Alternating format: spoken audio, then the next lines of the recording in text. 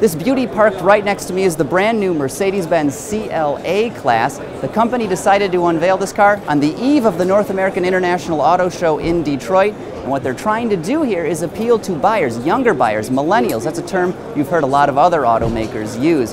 This is a compact luxury car, and they're trying to grow their sales. 2012, a blowout year for Mercedes-Benz. They sold more than 1.4 million vehicles around the world, and if they're going to top that in 2013, new product is key, and that is exactly what the CLA Class is. Now, for a little perspective, the CLA Class is a little bit smaller than the C-Class, which of course is a staple of the Mercedes-Benz lineup. It's also expected to cost a little bit less than that C, starting at about $30,000, which is about $5,000 less. Now, one of the major selling points of this car is the design, and they're actually calling it the little brother to the CLS, and you can definitely tell they're cut from the same cloth. Those DLO, the daylight opening, the glass on the side of the car, it looks almost identical.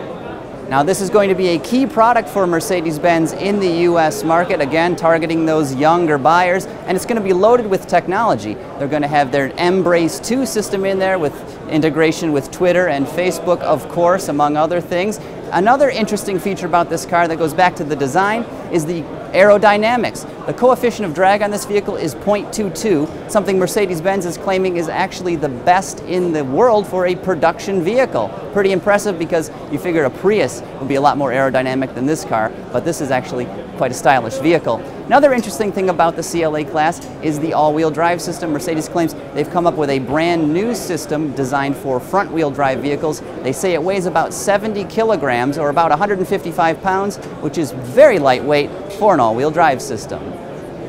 Inside the CLA Class, there's a lot of familiar Mercedes-Benz DNA. The switches, the dashboard shape, the gauges, they're all things we've seen on other cars in the company's lineup. Now, if you were hoping to get a glimpse of the CLA Class at Cobo Hall here in Detroit, I hate to break it to you, but it's not going to be there. You see, the company is actually revealing this thing at the Geneva Motor Show, which is in March, so if you wanted to get a glimpse of it up close and personal, you're going to have to wait a couple more months. But this vehicle will go on sale this fall, and I can tell you this is one car I cannot wait to drive.